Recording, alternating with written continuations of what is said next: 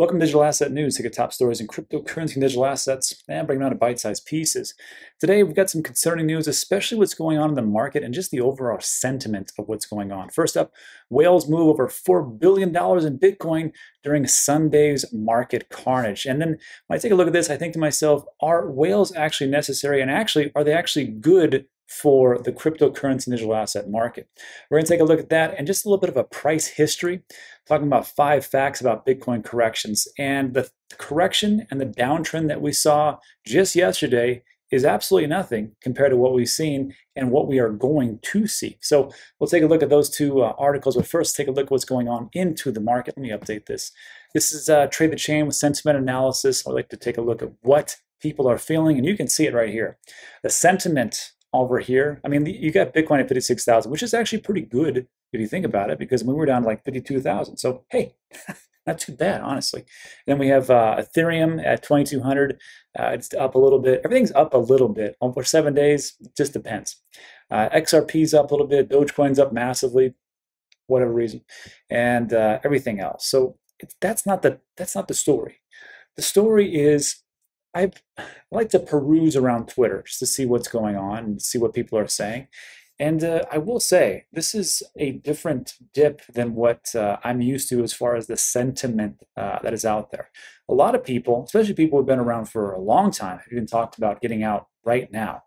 And it's concerning because every time I see these types of things, I'm like, what else is going on in the market? What is really happening? Well, when people say this market is different, it sure is. So this bearish sentiment, especially with Bitcoin, is really not surprising, especially what's going on. So I want to just take a trip down memory lane a little bit and just take a look at what was happening over the weekend, what is happening right now, and what I believe is going to happen pretty much coming up very soon. So I just want to start off with this.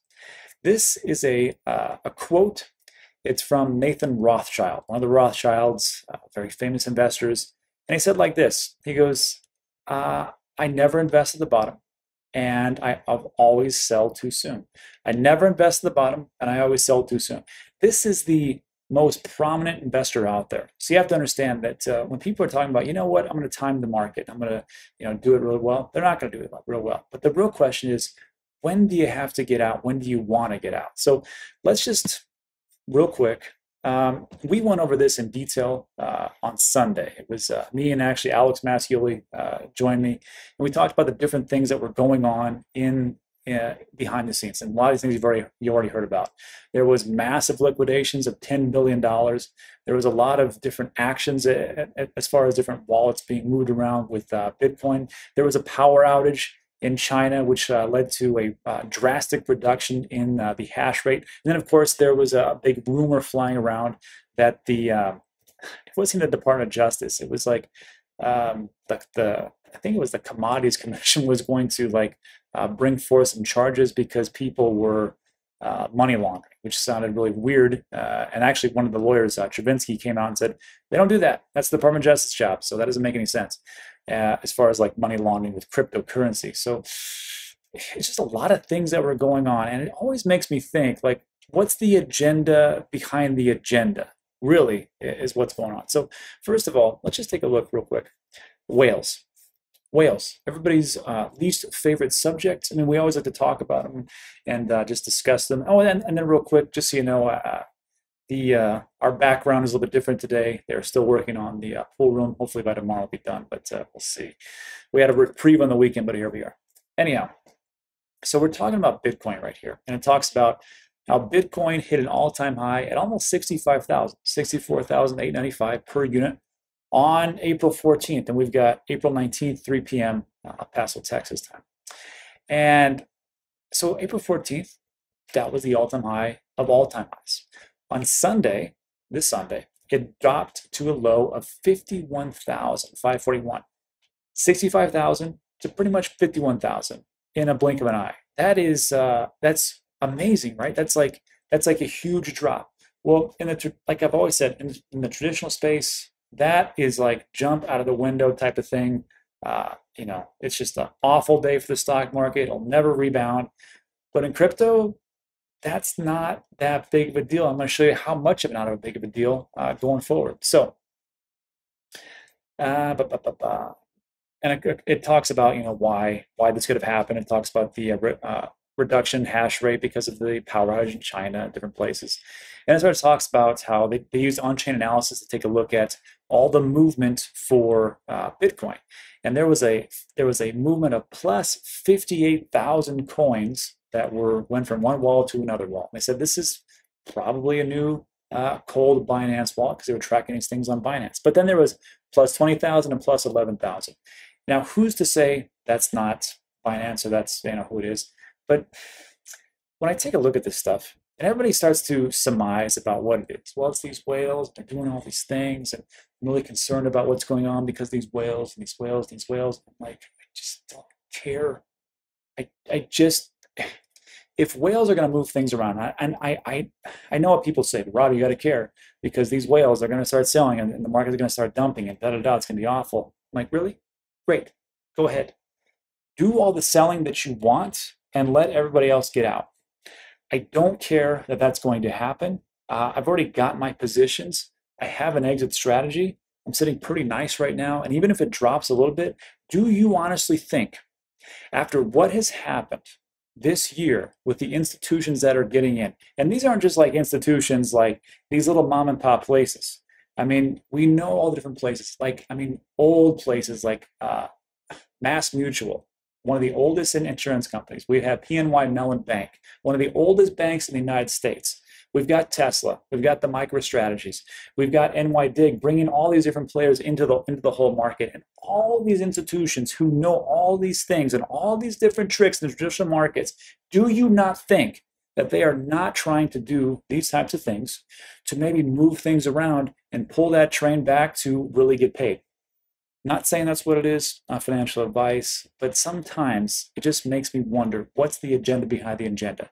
Now, I will say it, I will take it one step further. Maybe this is it. Maybe we reached the all-time top of 64,000 and the bull runs over and we're just going to be stagnant for the next couple of years. And all these different players that got into it and all the different institutions and hedge fund managers and pension. It just sounds ridiculous when I say it. And insurance companies are like, you know what? That's fine. We're okay with that, and that's it. We're not going to buy anymore. Okay. All right. Maybe that could be it. I mean, it could be. And then to finish up, 8.5 million Bitcoin from 2010 spent after sitting idle for over 10 years. And I just want to throw this in because 150 Bitcoin from 2010 was transferred after the price of Bitcoin slid a few hours away.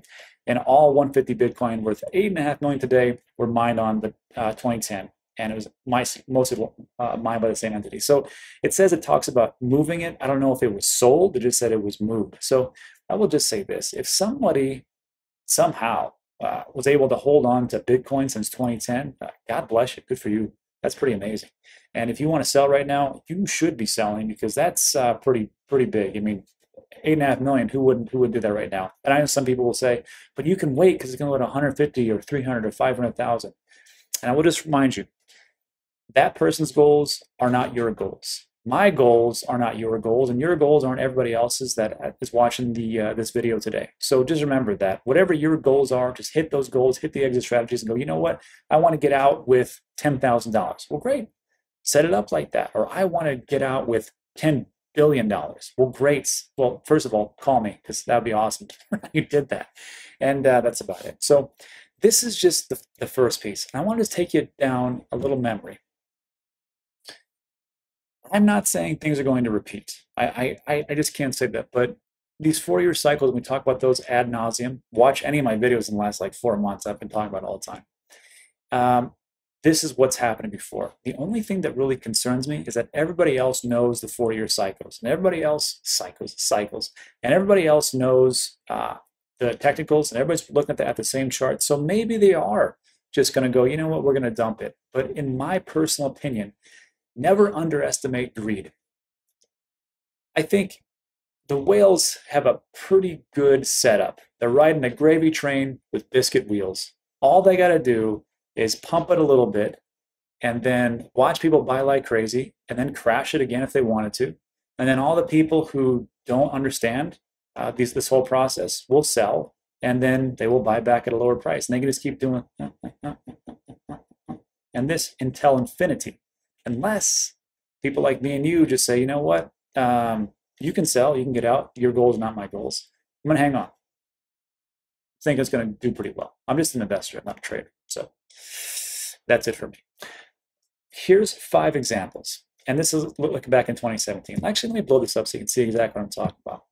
So when we talk about these corrections, and we just saw a pretty big correction, right? 65,000 down to 52. Whoa. Well, take a look at this.